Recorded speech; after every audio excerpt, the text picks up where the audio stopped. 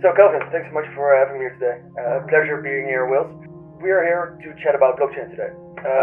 What is the urgency in which the security of blockchain could be useful for? It's the future of our industry, massively on security.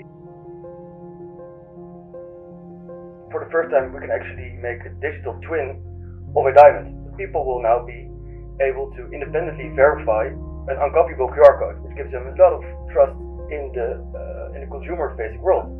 It's amazing. What you showed me was amazing. It's so clean, it's so crisp, and you recognize it immediately. You linked onto the blockchain. What better way of doing it? The nano lasering. Could you tell a bit more about that and the process? They've gone into nanotechnology so they can engrave certain marks on the girdle of a diamond. So to the naked eye, it's not there, but then with a magnifier, that can be recognized. Linked onto the QR code, the blockchain, that's going to be easy for police, the pawn shops, the cash for gold material. If you steal a diamond and you don't see that there's any marks on it, you might have the idea that you will be able to sell it. Mm-hmm. And with the right tools available to the police and pawn shops, it will actually make a difference.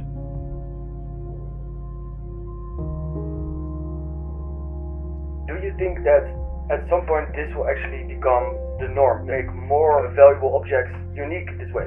Absolutely. You watch, for example, if you've got a nano mark on that watch which you can't see, you've got traceability of that piece as well.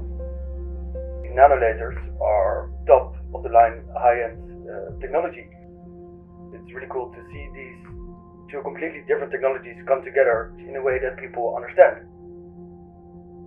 I'm super impressed. I really look forward to seeing the nano lasering.